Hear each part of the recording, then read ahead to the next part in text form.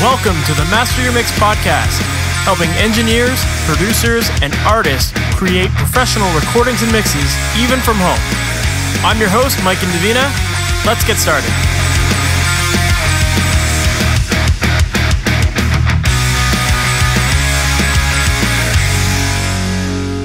Hey, welcome to the Master Mix podcast. My name is Mike and Davina, and thank you so much for listening to this today.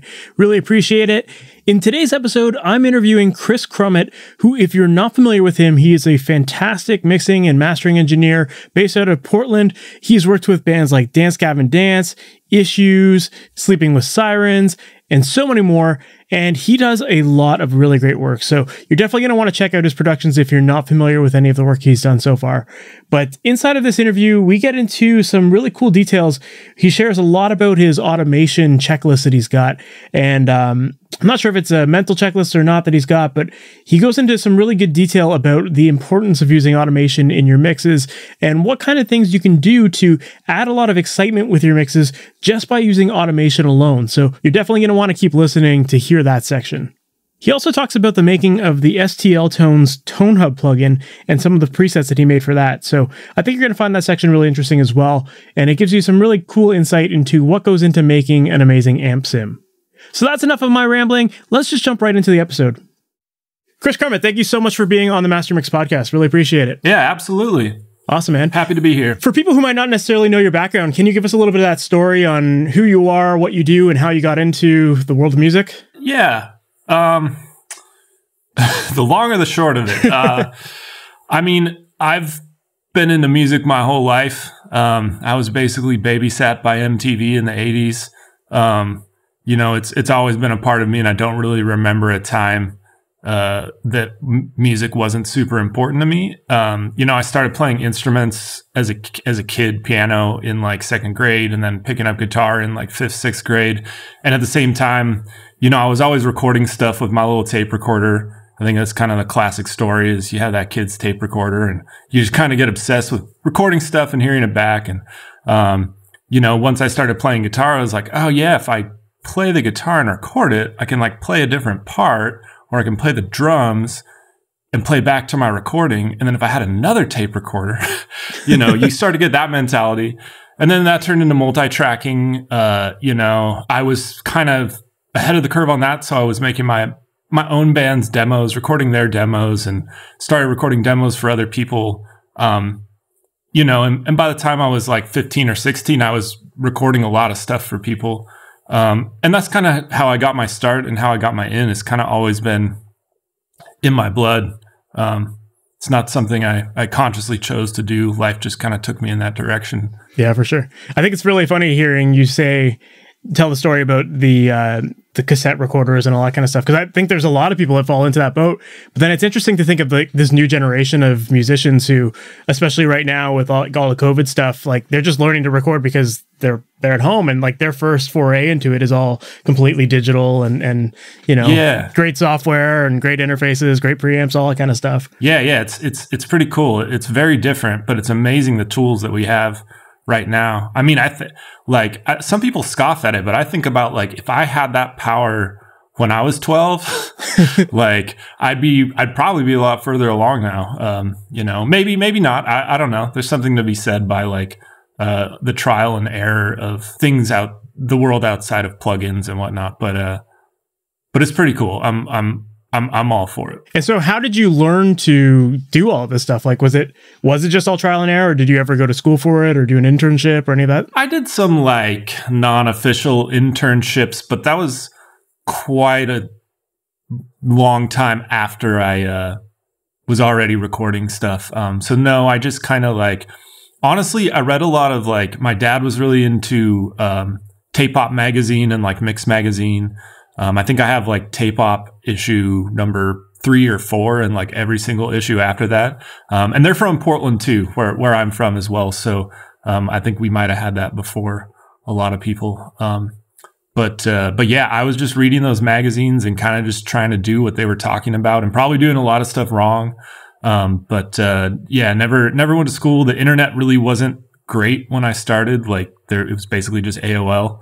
You know, there wasn't a lot of information on the internet. No YouTube. It's incredible what we have now. So you said your dad was really into tape op. Was he into recording as well, or was he a musician? He's a musician, and just was very supportive of my love of recording.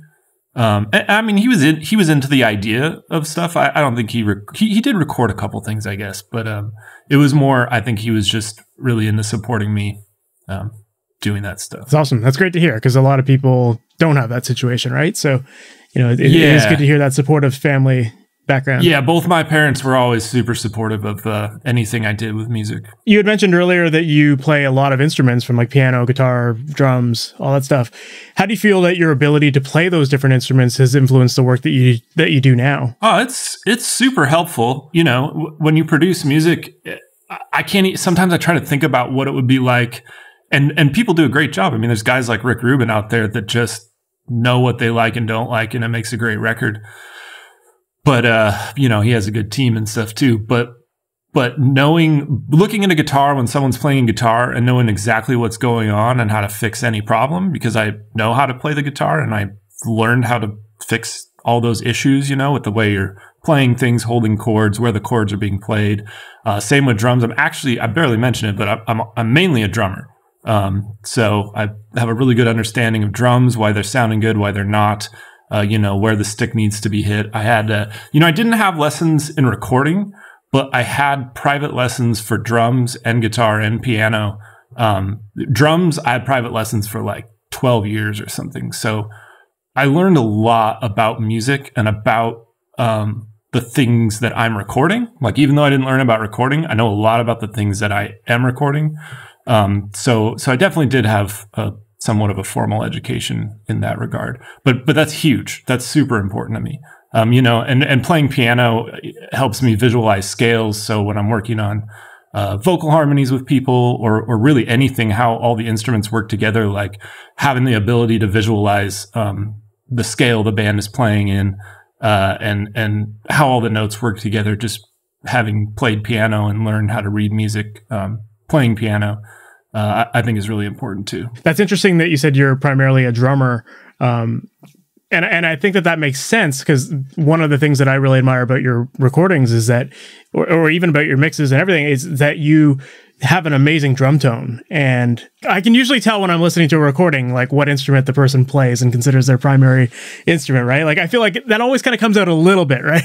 Oh, absolutely, man. I'm guilty for sure. Drums are very important to me. Do you find as a drummer that you fixate on drums more than anything else? No, I try not to, but I definitely don't fixate on drums too much, especially now. It comes pretty natural, but I do build my mix around the drums for sure. I'm very guilty of that. I know a lot of people talk about like top down and all that stuff, and I'm starting with the drums and building around it. That's just how my brain works. Yeah. Well, I think that makes a lot of sense too, just from a gain staging perspective as well. And, getting all the transients and all that. Exactly. That's what makes sense to me. That and like getting the rhythm section locked in is like really, really important for a mix to stand up. And then everything else you can kind of build around it. Like, if I build a really good sound with the rhythm section, I feel like you could literally put the rest of the mix on a fader, even if it's not mixed that well, and just kind of turn it up and down into the master bus compressor, and I could have a rad mix. But if I went the other way around, I don't think it would turn out that great if I was trying to do the drums last, just with how well, even from a low end perspective as well, right? Like getting that rhythm section down, that covers so much ground, right? Yep. It's the stability, I think, in the mix. One of the really interesting things that I find in your mixes is that you have this great ability of getting your toms to sound really punchy, really clear and full, but they don't sound bloated or boomy. And I was wondering if you could maybe share some insight on, like, if you have any tips for how to get toms to get through a mix and how to control that low end so it's not overpowering and making everything else sound muddy. Yes. Toms are important. And it's something that I battled with for a long time. And I think part of the key, there's a couple things that go into it.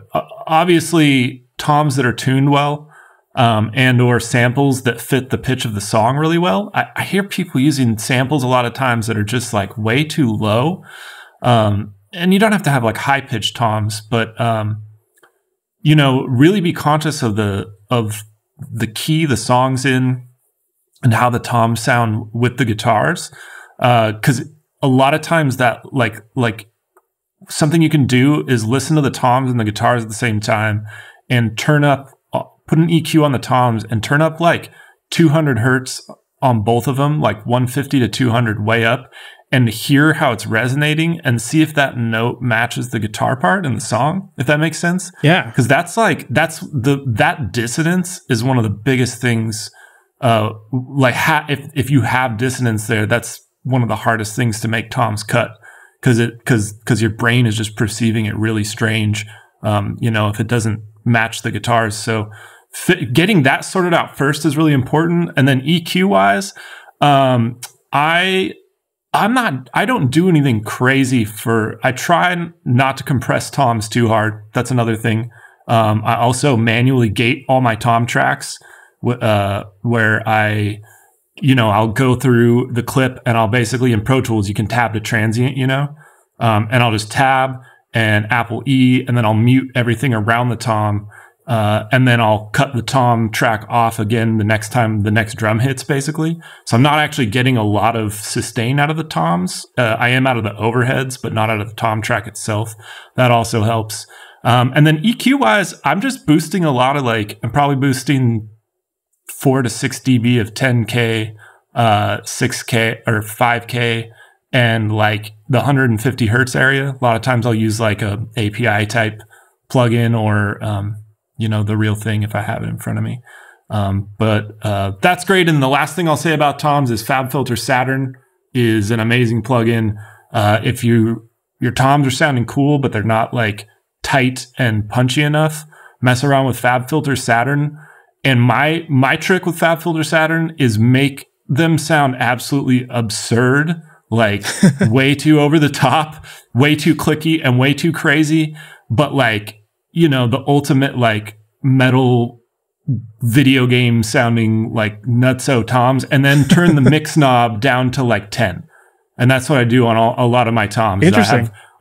Saturn is like going nuts, but the mix is only on like 10 to 20, never over 20. I think 15 to 18 is actually my magic range. But that plugin can help a lot, but it can absolutely make things sound like crap too. But or just, totally ridiculous. But that's what I do, and then make them super clicky and crazy, and then just turn the mix way down, and you can get that extra snap and tightness.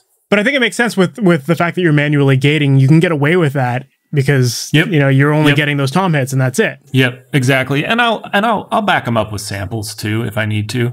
Another thing that is really important with toms and drums in general to me is I find that I used to do this, and I see a lot of people like wasting a lot of time trying to make the whole song sound right, like as is. Like you're trying to make the toms on the whole song sound perfect by just adjusting some settings in your plugins, or your signal chain. But the really important thing, don't spend too much time on that. Just get a decent sound on one part, and then just run through really fast and just turn the toms up and down with automation, like where they need to hit. And I'm that way with the kick and snare too. Like, you could spend all freaking day like trying to get things to sound awesome from start to finish, but they're never going to sound perfect. You know what I mean? Like you're never going to have the right amount of compression or the right levels. So just like, I just try to do something fast, and then I go through and just turn things up that need to come up, things down. If I'm using plugins, I'll just automate the compression, because like no one hits every tom hit perfectly or every snare hit the exact same volume. So relying on automation, even though it seems like a laboring task, can actually be a lot faster, and it will help all your little like extra floor tom hits that, guys doing a super fast fill, the floor tom's probably not super strong, and just bump that up or throw a couple samples in there. And move on. It's interesting that you brought up automation, because one of the questions I wanted to ask you about was that I feel like one of your recent records that I really love the sound of is the Issues Beautiful Oblivion record. To me, like those mixes, they're super exciting. Like they have they have a lot of energy to them. And I feel like every time a new layer is introduced, like it just has a lot of impact when it first comes in, and like it just catches your attention. And like, to me, that I find that very exciting to listen to. And like, I'm just captivated by the mix, as like, and the song, but the mix like really kind of engages me. So I was curious to know like how heavily you use automation in your mixes, and you know, are you using a lot of automation to do that, or is it compression? Yes. Yeah. No. Yeah.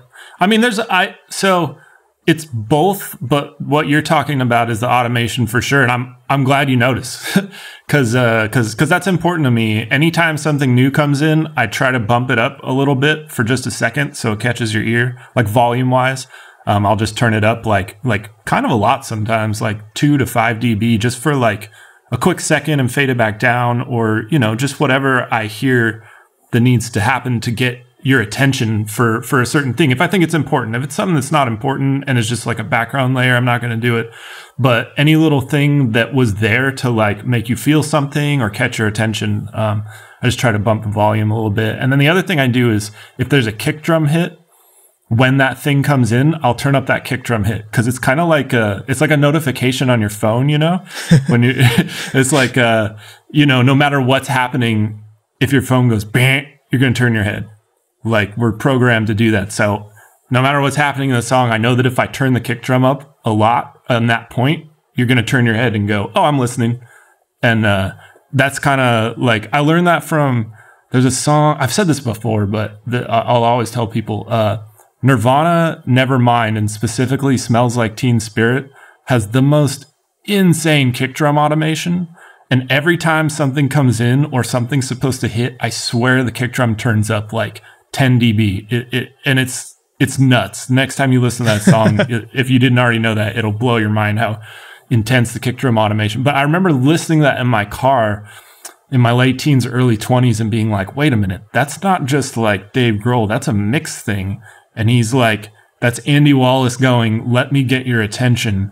You know, this is the chorus and it's gonna freaking hit. And so that I kind of try to take that inspiration and put that into my mixes, and make sure people notice when things change and things happen by turning up the kick and turning up that little, whatever the thing is that's happening. And I do think that sometimes drummers naturally have a tendency to, when like a new part comes in, or when they're going to a crash, like to go to a chorus or something like that, they do tend to dig in a little bit more, but sometimes just accentuating that even more really makes it pop. I think some of that comes from being a drummer too, because that you do get taught to accent the starts of new sections and accent the downbeat. But you know, when you start mixing and you start compressing stuff, you start losing some of that dynamics. And I mean, just the fact that microphones don't really convey dynamics the same way that we perceive them or play them all the time. You know what I mean? Like, they exaggerate dynamics in certain ways and then downplay other types of dynamics. So I like to re-exaggerate that stuff. And I like to compress the crap out of stuff too a lot of times. Not kick drums so much, but like vocals, you know, I'll compress the life out of vocals and then I'll breathe the life back in with automation. So doing that is kind of like it's me gaining control over stuff. Because if you've ever, like, I know I'm like just jumping to vocals, but I feel like it plays into drums and everything else. But a vocal's a really easy one to visualize, because if you've ever recorded a vocal and looked at a waveform, if you recorded it without compression, like, it's not like the first part of the word is always the loudest thing. It's all over the place. Like vocally, dynamics that are picked up through a microphone are so different than how we perceive them with our ears. And then obviously you have to compress. You can't just like record rock vocals and not compress them. Then you have to compress them. Then you're just kind of getting random dynamics. You know what I mean? Like, the dynamics are not necessarily the way you want to feel the dynamics. So my philosophy is just to compress the life out of them, compress the snot out of it. You know what I mean? To the point that I basically have a clean slate, and then I play God and I have control over the dynamics and whatever words you hear the most. And that to me is like that's how I want to show you the song, and not necessarily whatever random thing is happening in the world with the microphone and the compression, you know, if that makes sense. For sure. one of my early mentors, basically, when he was describing compression, especially with vocals, he used the word start as a good example, and was basically like, this that gets lost. And it's like always that tart, like hard T that really jumps out. So, with compression, you can even that out, make it all nice and even, and you hear the whole word, and it doesn't sound like really random and like somebody's missing half the word. So that makes sense. You need to have that compression to make it audible. Yep. But then you need the control after the compression to make it enjoyable. Yes. It's like I'm making everything audible, but then I don't want everything flatlined, you know what I mean? Because that's kind of boring. So then I go back and make sure certain words are louder, starts of certain words are louder. So you had talked about automating certain things like the kick drum and like it sounds like mainly transitions going from like chorus, verse to chorus or that kind of thing. What other kind of automation moves do you typically do? On drums? Just in general, like what do you have like when you start automation, is it something where you've got this kind of checklist of like, I want to hit these points pretty much all the time? Yeah. Yeah, my checklist goes, my checklist kind of goes like this. I get a basic drum mix, and then I go through the snare and toms, and I'll just I kind of eyeball the snare track most of the time, and I will turn up ghost notes, anything that feels like it's going to be kind of quiet, because I don't compress. I compress the snare, but not crazy hard, because I don't need too much bleed coming up. So my checklist goes snare. If I have a snare sample blended in, every time there's a fill, I'll basically turn up the real track and turn down the sample, just real fast. On each part. That way you just kind of get a little more life. But then like really fast snare fills, I'll actually turn them down, because you kind of it gets a little bit overbearing sometimes. Then I go through the toms, do what I talked about earlier, get the toms leveled out. And then, do you do the same thing with toms where you automate the samples down, or do you tend to keep those in there? It kind of depends. If the drummer's hitting the toms really good, I probably don't even have samples in there. If I do have samples, yes. If it's like a super fast fill or a part that, where there's like a groove on the floor tom or the toms, and it's a really important groove and not just like straight up hard hits, then I'll either take the sample out or turn it way down and the real tom up.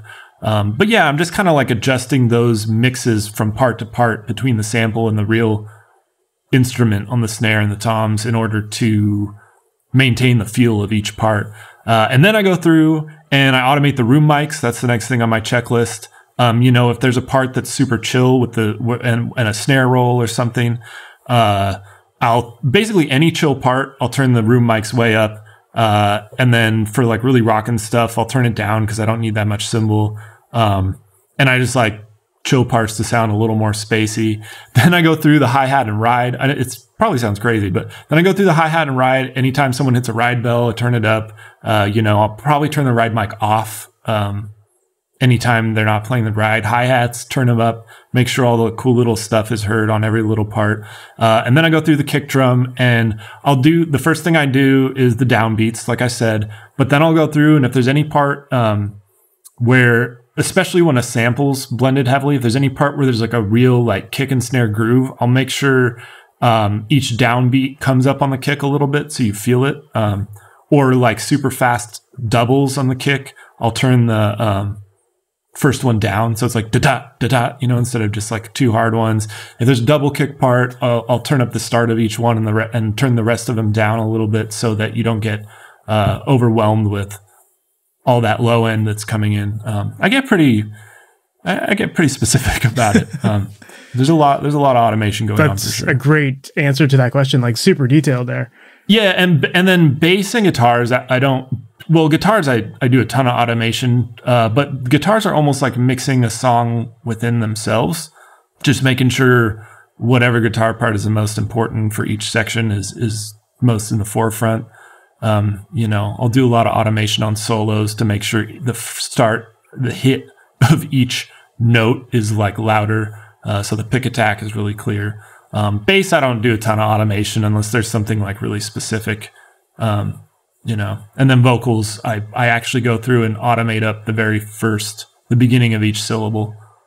Either me or whatever intern or assistant is working. That's amazing, man. Well, thank you for that answer, because I think I think a lot of people kind of forget about the power of automation, and all the things that you can do with it, or why you would do it, right? Like there's the obvious, like bring things up when they're quiet, but to really create that energy and excitement in the mix, it does require those like micro moves. Exactly. And that's where the excitement comes from. And I always encourage people to try to start there and focus on that kind of stuff and see what results they get, as opposed to diving way too deep into EQ and compression. Because a lot of times your tracks sound better than you realize, but if you're having trouble making everything sit together, it's probably just because things aren't popping out or like punching through the way they need to. And that actually comes from automation and not necessarily EQ or compression. I mean, obviously EQ and compression are important, but what's your mindset when you start a mix? Like what are you ultimately aiming to achieve at the end? And how do you typically tackle a mix? That's a good question. So the first thing that's important to me with a mix is to have some kind of mental roadmap, or at least a goal for where I'm trying to get. Because, obviously if it's a pop band or like an indie band or a gent band or a metalcore band, they're all going to need a completely different treatment. And within those genres, there's always like different vibes too. So I kind of need to know what vibe I'm going for, and where I'm trying to go with it. If it's something I produced, then I already know that. And if it's something I'm getting from someone else, I'll just listen to the rough mix like 10, 15 times and just kind of like soak it in and get a vibe for the song. And then I'll just start really, like I said earlier, I'll get the drums going and I'll get a drum sound that I feel fits whatever vision I'm going for or the band is going for. And then once I get that drum sound, I just kind of build around it. I don't really do the automation until I kind of have a basic like mix for each set of instruments. You know what I mean? And I have a lot of different like track presets and just different stuff I do with my hardware for different types of music. But the most important thing, I guess, as I ramble here, is to know my end game and where I'm trying to get, and then get that drum and bass mix really solid. And then everything else kind of just works itself out usually. I don't have to think too hard on the rest of the stuff. I just kind of like bring up what needs to be there. And you had mentioned presets. Like how important are presets to your workflow? To be honest, it's a bit of a new thing for me. I was on for people who have been around a while. I was on Pro Tools 10 until like, I think a year and a half ago, maybe 2 years now. Same here. I really, I was in the Stone Age for a long time. So I didn't have track presets, and I never got, unless it was something really specific, like, I had this like gate preset that I made in like 2002 and like a couple random like special effect reverb production things that I saved, along the way. I wasn't way into presets because I don't like, so when I bring up an EQ on a drum, I feel like the worst thing I can do for myself is, and I'm going to contradict myself here in a minute, but for a long time, I felt like the worst thing I could do is hear that drum and then flip on a preset and have this drastic change happen, instead of knowing in my mind what I wanted to do. Like the presets in my mind, but turning those knobs and going towards my goal and being like, oh, I need to stop here, or I'm cutting too much 1K in the snare. It's harder for me to see, or, well, not see. It's harder for me to hear that if I just turn a preset on, because I'm like, oh, okay, scooped, it's snappy, that's cool. But if I'm doing it, I'm consciously like, okay, 7.5 dB of 10K is awesome, but my preset had 10 dB of 10K, and that's just a little too much, and I can hear it because I'm turning it, but I'm not going to hear it if I turn it on and then start turning stuff down, if that makes sense. Like the sudden shock of the preset kind of messes with me. Changes your calibration of what you're hearing, right? Exactly. That's it. It definitely messes with my calibration, and that's something for me that I've struggled with in the past and feel like I have certain ways to not lose my path. Because if anyone who's ever mixed, like, it's really easy to get lost. It's really easy to go overboard. It's really easy. And sometimes that's why presets help people. But for me, when I use presets in that fashion, I get lost really fast because I'm like going too many different places. But that being said, I do really enjoy track presets because I have a bunch of signal chains that I've set up that have not super drastic or specific settings, but plugins that work really well together that are all just there. So I can hit a track preset and then, okay, I've got, BX SSLE going into the UAD 1176, going into the UAD distressor, going into FabFilter C2 for doing some side chaining stuff, and then into a de-esser, just all kinds of stuff. And it's just there, and I don't have to like search for it or think at all. And then I can just bring it up and be like, okay, like this, I know this was the ratio I was going to use and whatnot, but I don't have the actual like threshold down, and I don't really have the EQ going necessarily, other than like, if it's a vocal, I'll have the EQ points set, but I don't have them like cut or boosted. So I love the track presets because it gives me a starting point that's really fast, but it doesn't like have to mess with my head, in that regard. And then the other great thing is like, especially for vocals, I work on a lot of stuff that has like, but anywhere from 10 to like 50 vocal tracks. So, and a lot of them get treated the same way. A lot of them are just like harmony stacks or like backup vocals that all need the same treatment. So once I get one dialed in, I just save the track preset for that album for like, that's called like backup vocal 2 or whatever. And then I can just, hold whatever shift command or shift option command, and then just apply that track preset to like 50 tracks. And that's super cool. That's a huge thing for track presets. Same with guitars. I work on a lot of projects that have like literally like 80 freaking guitar tracks. Yeah. No, that's a really smart way to do it. Cause you're right. I think that a lot of people, when you have those like extreme moves in your preset, it is hard to calibrate your ears to it. And there are a lot of people that just think that the idea of a template is, drag your tracks in and you don't even listen to it without the presets or the plugins, and, it's just done, right? And it's like, it's so hard to go backwards that way, as opposed to just like, if you're going to keep those presets, I think having like small changes, if anything, like maybe a couple dB here and there, then it's like not as drastic of a deal to calibrate to. But I think you hit the nail on the head for sure. I think the concept of just bringing up a template and things working is a dangerous, for me at least personally, is a dangerous way to work. One, because I'm going to instantly obviously lose the unique vibe of the record because I'm just trying to slap some other record's treatment over it. And then on top of that, I'm going to lose perspective really fast because I'm not listening to the record. I'm listening to a template. And you have to think too, if you're not the person that's, I guess it's a little different if you're the one that's producing it and you have your way of recording the bands all the time, setting the levels a certain way, then at least like your templates are kind of catered to your workflow. But if you're working off someone else's stuff, they've probably already got a little bit of a vision going on for what the band should sound like. So they're probably tracking it that way too. And, when you add all your layers to it and your presets, then it's out to lunch. Yep. Yeah, exactly.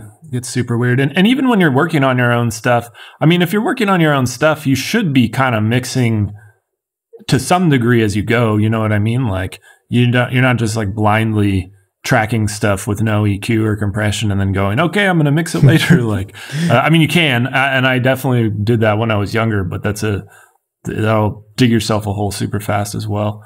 But yeah, there's nothing wrong with presets. I mean, I think it's this has been my only job for 18 years, and I've been using Pro Tools for longer than that.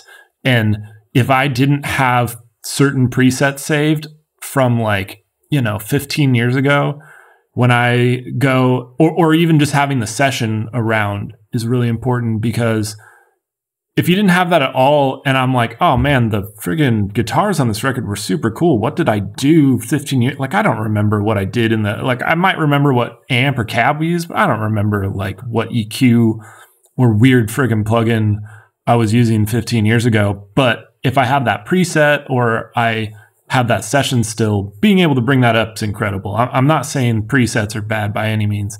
I think just you have to be careful with how specific you go with preset settings or preset signal change. Absolutely. And there's a time and place for everything, right? Like, yep. you know, yeah, exactly. Even with like amp sims and all that kind of stuff too, like having the tones that you could trust and all that kind of stuff, makes total sense.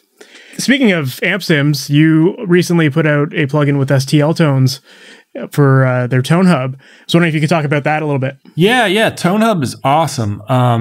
STL came up with the ToneHub concept. I mean, it's been a while now, it's been in the making, but it just came out. It's kind of it's basically a profiler, and they call it tracing. And it's a lot like a Kemper, but actually quite a bit more advanced. And I have multiple tone packs, which are amps that I've profiled for ToneHub specifically. Well, some of the first ones were done for a Kemper before ToneHub was out. But basically, ToneHub kind of takes the place of your Kemper from the playing side, and it runs our profiles, and it sounds incredible. And the cool thing about ToneHub that really sets it apart from the Kemper is that on the Kemper, the back end is, and maybe I'm getting ahead of myself. People know what the Kemper profiler is. It's basically like an amp sim hardware that analyzes how your amp works and how the amp is gain staged, and then it does its best to recreate that. And so you play through it like you would a guitar amp, but it's basically a digital guitar amp. And ToneHub, our software, STL software, does a similar thing, but for one, the profiling side of it is way more advanced, and the back end that plays the profiles or the traces is significantly more advanced. So the Kemper, everything you're doing is based on, everything you're playing is just based on one guitar amp and one tone stack. So like every guitar amp has its own unique EQ on it, and obviously that can't be profiled. It's just like the actual tone that you're playing at the time. So the Kemper has one amp that it simulates, and it has one EQ set that it simulates, and every single amp you profile, it basically just figures out how to harmonically and EQ, like the overall tone EQ, match your amp. But it doesn't do anything to actually match the feel of the amp. And the difference, or the EQ, like if you profile a JCM 800 on a Kemper, you don't get the JCM 800 EQ to tweak it. You know what I mean? You just get whatever the Kemper's EQ is. So with ToneHub, it does all that, but there's like 20 different amps on the back end that have been very carefully simulated as to where the Kemper just has one amp that's being simulated. ToneHub actually has like a bunch of different amps, like, because man, this is hard to talk about without just rambling. But no, it's super fascinating. Yeah, so the cool thing is like there's a 5150 back end, there's a JCM 800 back end.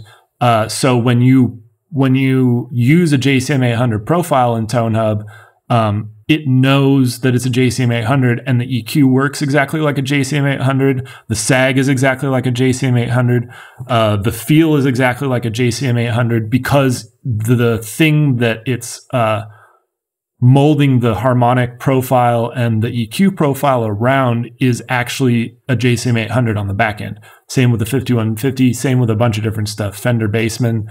And the genius thing about that is that a lot of amps themselves are just based on other amps. You know what I mean? Like the Marshall Super Lead is just based on a 59 Bassman, and the 800 derives from that. And so a lot of, even though they don't have every single amp on the back end, they have every like thing that anything's ever derived from on the back end. So just for clarity, when you say back end, are you talking about from your perspective as the person creating these profiles, or can the user access these controls as well? No, this is just, so by back end, I just mean, so like, I'm just talking about the coding. Gotcha. Okay. By back end, I mean like the way, obviously all of this stuff is fake, right? Yeah. It's all just simulated.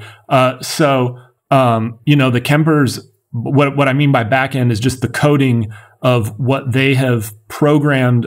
Basically, they've programmed one fake amp, and then everything works around this one fake amp.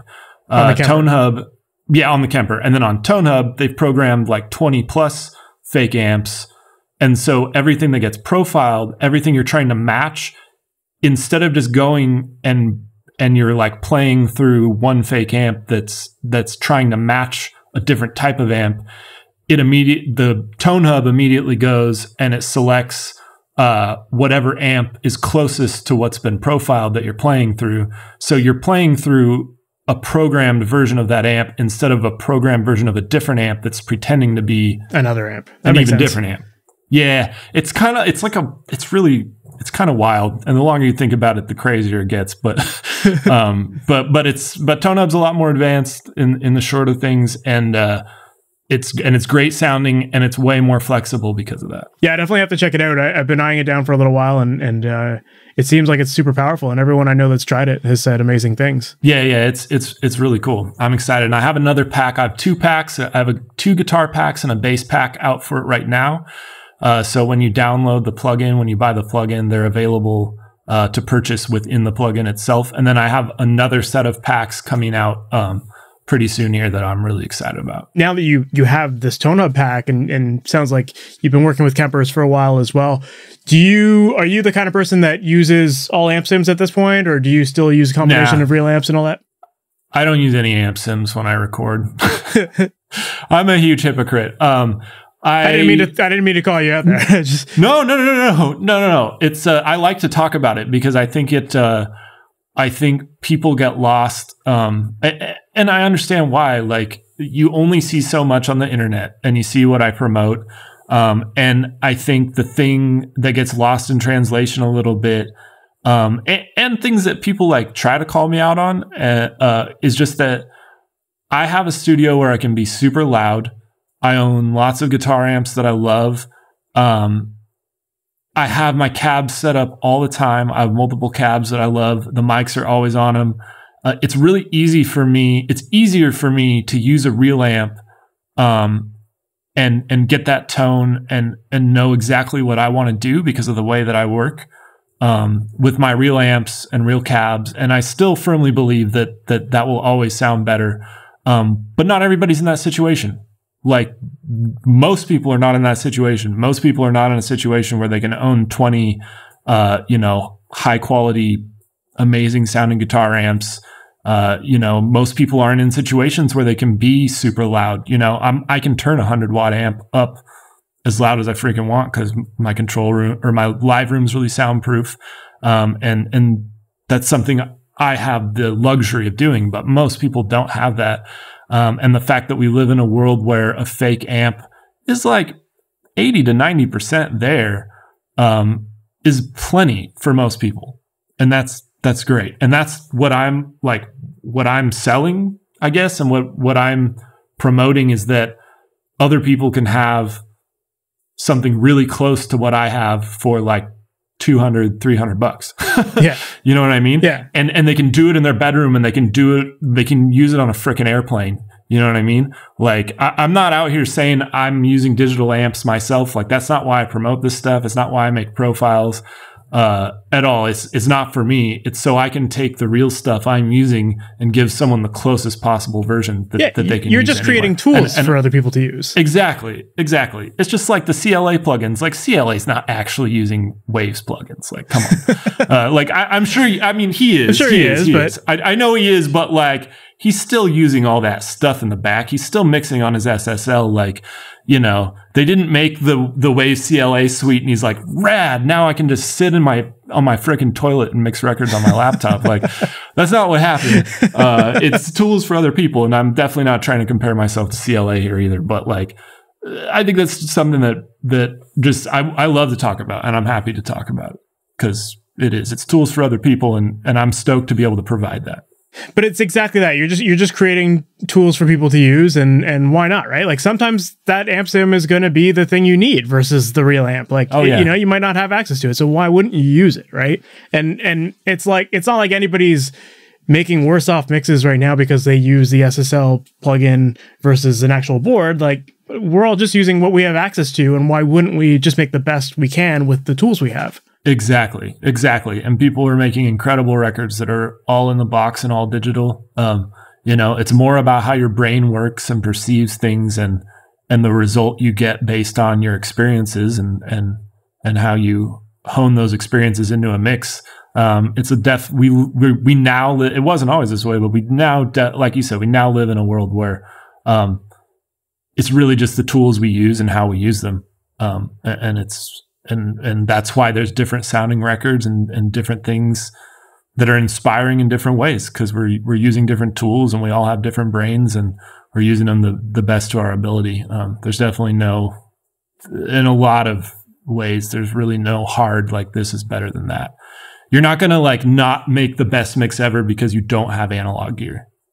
That's what I guess all I'm trying to say. You know what I mean? Like, the best mix ever is going to come from your brain and your experience. It's not going to come from anything you're using, you know, specifically. I think that's just what it is. Like, you know, just, you use what you have and you make the best of it, and you know, you can still get there. And at the end of the day, the listener doesn't give a shit if you used a real amp or like fake amp. As long as the song's there, they've got the tone that they like, and you know, they can make it out, then they're happy with it. Yep.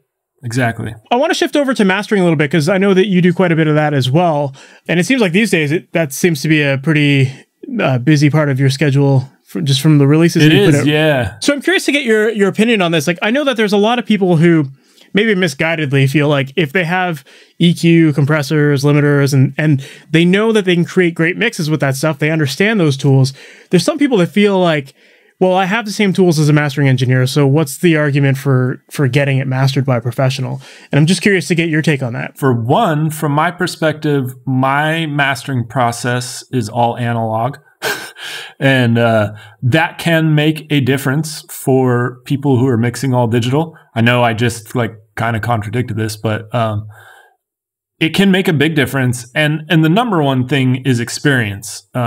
Just having, you know, 18 years myself of mastering stuff, and knowing all the little moves to get that last little 10% out of your mix, and getting a fresh set of ears can be important. Although, again, I master all my own stuff, because a lot of times when other people try to master my stuff, it's been unsuccessful.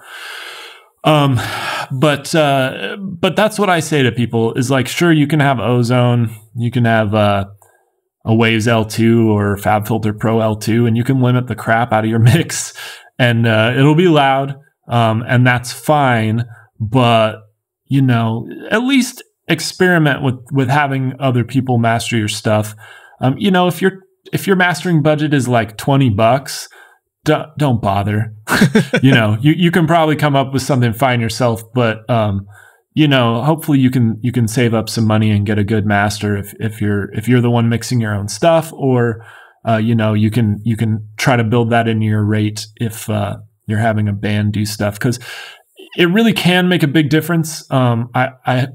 I really enjoy mastering, and I get a lot of joy out of helping other people's mixes get somewhere where they couldn't quite get them. And that's something a lot of people that are hesitant and like, what possibly more could there be, find that there actually is more. There's more to be squeezed out of that orange. So it's a good thing to do. I think, you know, if there's certain people out there, people like me, I tried a lot of times to have other people master stuff. And even though it didn't always work the way I wanted, it did teach me a lot about what I needed to do and what I needed to learn. So no, I don't think there's a problem with mastering your own stuff. But yes, I think you should have other people master your stuff until you learn and gain the confidence. If you feel the need to learn and gain the confidence to do stuff yourself. But it's not just like slapping a limiter on. It's not just making sure things are loud. There's a lot to mastering that to actually make yourself sound professional and stand up against other professional mixes on Spotify or iTunes or YouTube or whatever. For sure. And I think a large part of mastering is kind of just like the gut check of like making sure that you got the feel of the song proper and all that kind of stuff. And for somebody who's been so who's been mixing it and gets like really into the nitty gritty of everything, and they're like super fixated on small details, sometimes it's hard to like recalibrate and have that gut check of like, okay, well, like how does this mix overall sound now? Like what broad changes do I have to make to enhance this or get fine tuned with it? Exactly. Having that second perspective can be really important. And you're right. Like, yeah, it's a gut check. And when you are super fixated on all that other stuff, you might get too fixated on the master. That's something I find that happens a lot too, is people get overly fixated and they send me what they've been sending the band, and then they send me, because it's okay to mix with a limiter on or check. I mean, I don't think you should mix with a limiter on, but personally, but you should definitely have it there and turn it on when you're mixing, you know what I mean, to see how your mix reacts to limiting. And people will go crazy, have like some fake tape machine and all 10 plugins on their mastering chain, and then they'll send me the version with and the version without, so I can hear what they've been sending the band. And a lot of times the version without sounds better. It's just quiet. And they've done a really good job and they've mixed a really good sounding record. And then what I can do is achieve the like volume and the things they were trying to do by overly fixating on the master, but doing it in a more tame way that brings out what they did really well in the mix, and not get kind of stomped on by the overfixation of the master. Their overfixation of the master. I find a lot of my best masters happen really fast. It's just kind of a reaction and action.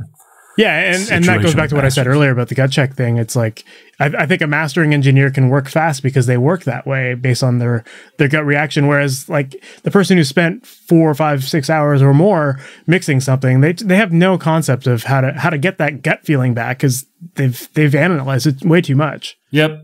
It's like, it's kind of like working on a car yourself or going to a mechanic. Like, and I'm not talking classic cars. I mean, like, if you're working on a brand new car and maybe you know how the car's computer works and you can figure that all out, but if you're trying to fix a major problem in your car or an upgrade or something, it's going to take you alone like a day, a couple days, a lot of time. But you take it to a mechanic and your car is going to be perfect. And it's going to be perfect really fast because he knows what he's doing and he does it all day. And he has a whole freaking slew of tools. He's not making trips to Auto Zone or whatever to like pick up something new. Like he knows what to do and he's going to do it super fast. And I'm the weirdo that chooses to work on my own master, my own car, because I'll spend that time in the garage. But I think a lot of times you should just take it to the mechanic and get it done right. That's a great analogy for it, though, because you're right. Like the fact that you master your own records, it actually does make sense because in that metaphor, you are the mechanic. So you already have that experience, and that's why you can make those decisions because you know what you're doing. But the person who doesn't have that experience, why bother? Like you will take a lot longer.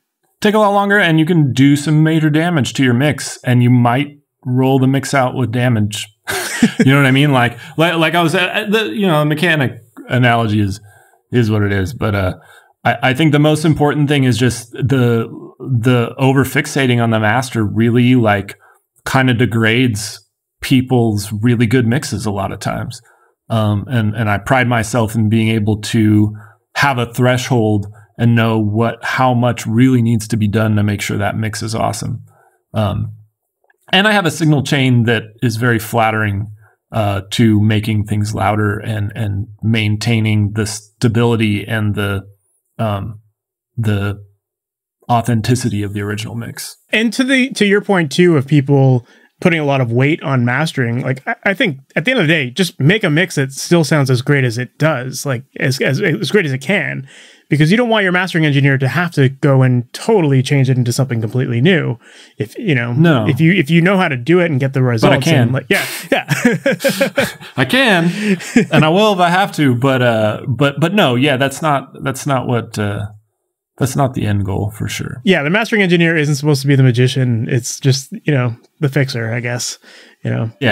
Yep. On the note of like mastering, I feel like there's two schools of thoughts when it comes to mastering engineers. There's the people who feel that mastering is all about making broad EQ moves, boosts and cuts and that kind of stuff. And then there's the people who are very surgical, and that's what they do. Like, they just focus on the very narrow frequency ranges and mastering that way.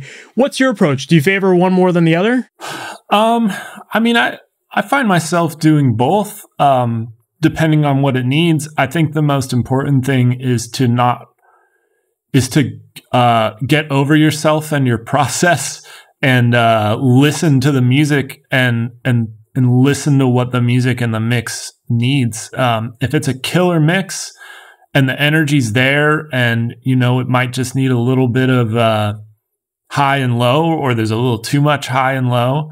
I mean, I do masters sometimes where there's just like a little bit of shelf in the high end and the low end, and no compression, and just like a little bit of smart limiting, and that's the master. And then sometimes, I'm literally doing like crazy notches, and then I'm mixing it in parallel, and I have a second one mixed in parallel with crazy boosts. And then, one of them super sometimes I'm doing a lot, but it's really just about whatever I think is going to elevate the mix the most. And sometimes when I'm doing a lot, I've done masters where I'm doing a ton and have all kinds of parallel stuff going on, and it's really just to achieve a pretty minor effect. It's not like I'm doing all this crazy stuff and your mix is gonna be drastically different, which sometimes it is, but sometimes I'm doing a lot of crazy stuff just to like be able to get a certain vibe that someone's created. Like certain types of mixes just can't be loud.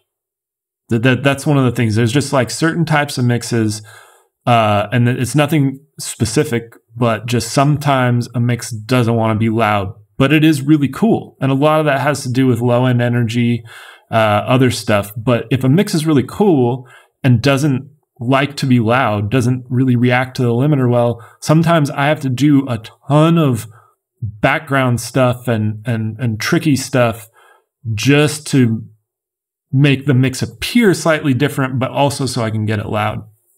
So I come from both sides. Sometimes I'm doing all kinds of crazy stuff so you can hear crazy stuff. Sometimes I'm doing crazy stuff just so that something can sound pretty much the same but be loud. And then sometimes I'm doing very little because the mix just ends up being loud naturally and doesn't need a ton, but just needs that extra little finish. So on that note of kind of creativity and like, adding lots of layers and trying crazy things, how, aside from the normal cleanup of making tracks sound nice and clear, how do you go about making more of those creative moves in mastering? Is it something that, you just feel like the band's hired you to do it and to get the results however you get there? Or is it something that you sometimes have to talk to the band about? And most of the time I don't talk to the band about it before the first version. A lot of times I will just listen and go with my gut and my inspiration and do what I think, like, I guess a sort of taking an artistic stance of just like, this is what I want to hear and this is what I would do to make this cool. And 90% of the time people are stoked and that's what they wanted. And I'll make that decision, whether I do a lot or a little, or whether you hear a lot or a little. And then, sometimes bands are like, no, that's not what we wanted at all. We want it more like this. And then I'll go back and do my best to achieve their vision. And it always ends up working out. But a lot of times I find that if I try to talk to the band, unless they have something specific they need to tell me. Obviously, like track changes, transitions, all that stuff. There's no way in hell I would ever be able to guess that kind of stuff. Yeah, of course. But tonally, if the band doesn't come to me with something that they've been specific about, I'll just go with my gut. Because if I start asking questions, I feel like it always, like, because people don't really fully understand mastering, or they have this, like, they think it's this magical thing that they need to understand when they don't really. Like, sometimes it's pretty friggin' simple. But people get this, like, it's like if you ask someone like what kind of magic tricks they like and how to do them, like you just end up going down this weird like path that is super unnecessary, when instead of like getting a bunch of misinformation and skewing my vision of something, I can just listen and react. And that's where the best stuff comes out for me, usually, as a mastering engineer. It's too easy for me. You know, if people are like, oh, we're like an indie band, but we want to sound like Under Oath's Define the Great Line, I'm like, what the? Yeah, okay. That's not going to happen. And then I start making it loud and crushed and weird. And they're like, no, that's not what we wanted. We also like OK Computer. And I'm like, what? Okay. That's probably what I would have done in the first place. But you said you liked this nasty sounding metalcore record. So, you know, a lot of times I just try to go with my gut on mastering stuff. Yeah, I think that sounds like the right approach there. It happens though, man. People bring up like really strange stuff. And that's why I try to like avoid that if I can. People just bring up stuff and it messes with my head, and it's funny. I wish I had a list of like the absolutely comical stuff that people You should start one. have brought up. I probably should. I will now. It'll go on the coffee table book. Yeah. Well, and I think that it's funny too, because you're right. There are some people that have this vision of mastering as this like elusive art. And then there are some people that do understand it a little better. So I feel like when you ask people for a reference, that spectrum of what they understand of mastering could they might be saying Under Oath when they are that indie band, but maybe it's because they do understand, like they like the frequency balance, or they like the levels and all that kind of stuff. But then there is the band that's like, well, no, we wanted it distorted. So you have to really get clear on what that vision is. Exactly what it is that they like about a specific record. And a lot of times when it gets to the mastering point, a lot of that stuff isn't necessarily obtainable, but you're right. Obviously, especially if it's coming from the mix engineer, I'll take it much more seriously. And, or if the band knows what they're talking about. But usually you can tell. Usually the email or the phone conversation is pretty clear as far as like if basically, I guess what I'm saying is if no one's mentioned anything, I'm not going to ask, because anyone that wants something specific is going to mention it. So I don't feel the need to go out and ask, like, what kind of record do you want this to sound like? Because I feel like if they're coming to me, there's already kind of something specific that's been, you know, I guess if they're coming to me, they want me to do my thing. And so I'm going to do my thing, which is not necessarily a thing, but is just listening and then deciding which one of my million things. Yeah, they've heard your previous work. They know that they could trust that you're going to get good results. And that's why they're hiring you. It's kind of a trust thing, yeah. And then if we need to go back and I did the wrong one of my million things and it was supposed to be something else, that's fine. We can do some revisions and do it that way.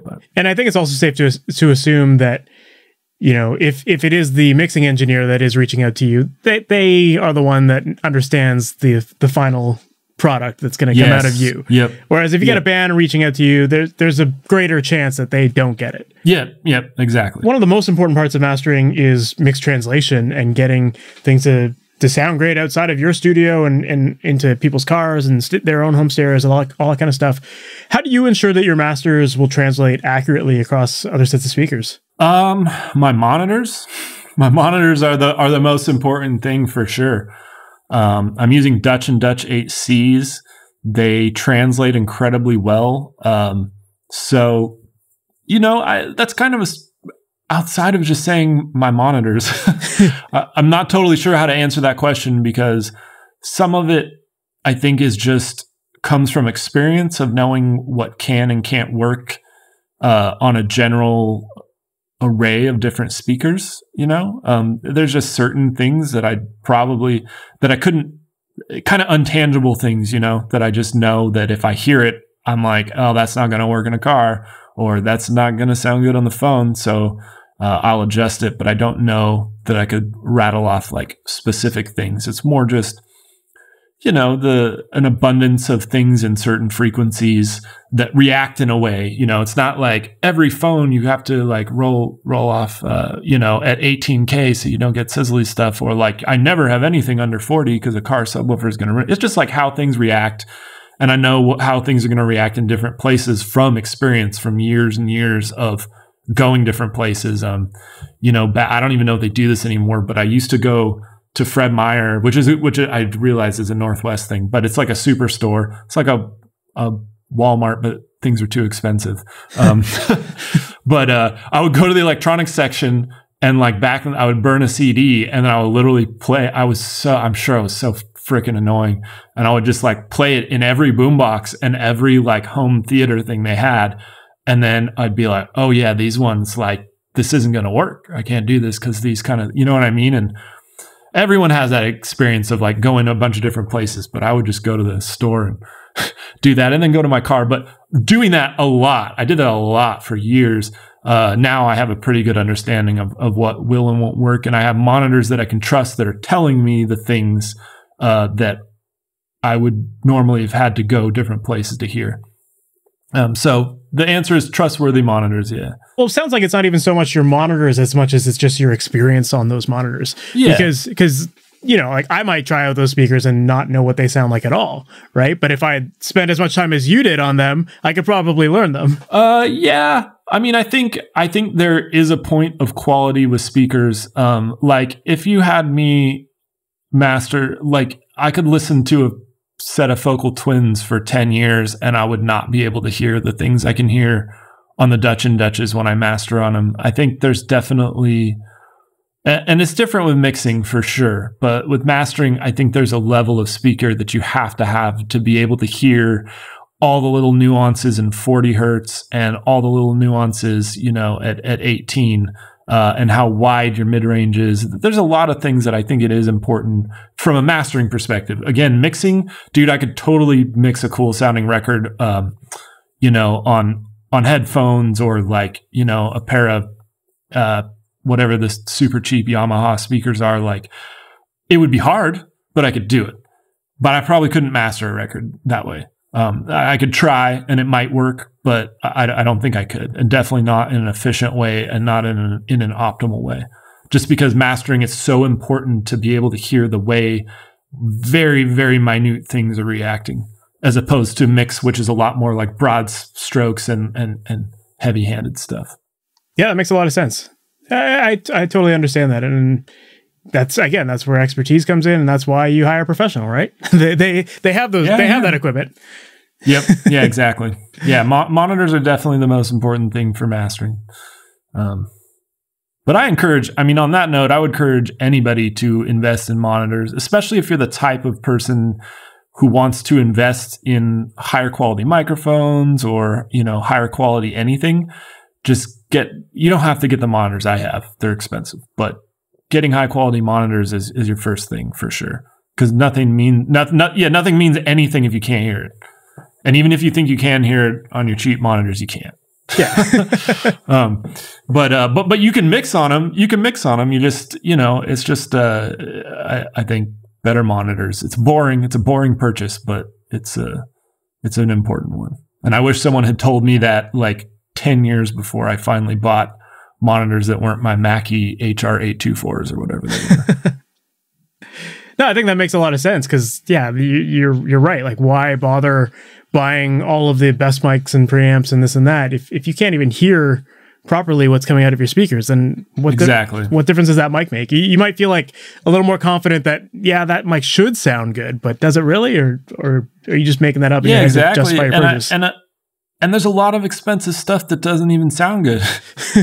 So you can't just look at something and go, oh, that's expensive. It's going to make everything sound better, because it's not. And it's really, like you said, it's how you use it. You can't buy something expensive and then just be guessing about, you know, how to make it sound good. So monitors are important, and then everything else comes after, for sure. For sure. Yeah, you gotta trust your ears and have the tools to trust your ears. Yep. Yeah, that's awesome. Well, man, I think that's maybe a good spot to end. I don't want to keep you too long today, but man, I really appreciate all the advice that you gave here. I think you dropped so much amazing information and very, very helpful. Before we go, I would love to ask, like, do you have any cool projects that you're working on right now that you're excited to talk about other than the ToneHub thing? Yeah, man, I have a lot of really neat records in the works. I think something that will be out by the time this podcast comes out is the new Dance Gavin Dance record. It's called Afterburner. It's freaking awesome. We spent a ton of time on it. It's one of my favorite things I've worked on. It's really, really, really good record, worth checking out. I have a band called Nova Charisma that's got some stuff coming out really soon. Not my band, just a band I worked with. And then I'm literally, like, tonight, hopefully finishing up a record for a band called Hail the Sun that's going to come out that I'm super proud of. It's one of my favorite things I've worked on, and a bunch of other stuff. Yeah, just keep an eye on my socials. I try to promote everything I work on as much as possible. That's amazing. And speaking of socials, how can people follow you online if they want to learn more about you and your services? I'm most active on Instagram. It's at KCRUMMETT. And then, I'm on Facebook as well. You can look up Kris Crummett. It's Kris with a K and Crummett with a C. But Instagram is where I'm most active. It's an easy way to contact me, or you can contact me by email at kriscrummett@gmail.com. Well, thank you so much for being on this and taking the time out of your day, and I really do appreciate it. Yeah, thank you, man. It's been a blast. So there you have it, folks. Hope you really enjoyed that. I thought that was a really fun episode, and I feel like I learned a lot from Kris there. It was really cool hearing about his automation and cool hearing about the ToneHub plugin and just all of the little details that he pays attention to while mixing and while mastering records. And I think that it's a great lesson in paying attention to those details because they really do make a big difference, right? And Kris definitely achieves it. And if you listen to any of his mixes, they sound incredible and they do have so much energy and stuff in there. So Kris, thank you so much for being on here and sharing all of that information. I'm really excited to try out some of those automation moves that he was mentioning because they do make a huge difference. And I know that if you listen to his work, you will hear it as well. I also want to thank you, the listener, for sticking around to the end here. And if you're a regular listener, thank you so much for listening to every episode. I really do appreciate it and hope that you're continuing to enjoy these episodes. And if any of you ever have suggestions for a guest that you would love to hear on here, don't hesitate to email me, info@MasterYourMix.com. I always appreciate hearing who's inspiring people out there. And, if there's a guest that I can bring on here that can help share some information with you and give you some of the insight that you want, then that is my goal here with this podcast. So again, don't hesitate to reach out to me, info@MasterYourMix.com if you have any questions or any suggestions. And if this is your first time listening to the podcast, as always, make sure to check out MasterYourMix.com. And I just recently updated the website, so there's a lot of great stuff on there. So make sure to check that out. And I also have a free download for anyone who is stuck with using EQ and compression. If you don't know what to do, you don't know what frequencies to boost or cut, make sure to visit MasterYourMix.com and check out the Ultimate Mixing Blueprint, because that walks you through all of that stuff and shows you how to use EQ and compression in your mix and how to dial in settings really quickly. So that's a free download. Just visit MasterYourMix.com and sign up for the mailing list and you will get your copy there. So that's it for today's episode. Hope you really enjoyed that and can't wait to talk to you in the next one. Take care, guys. Thanks for listening to the Master Your Mix podcast. To have your questions answered, submit your questions to questions@MasterYourMix.com. Please go to iTunes and subscribe and leave a review. And for more information on how you can improve your mixes, visit MasterYourMix.com.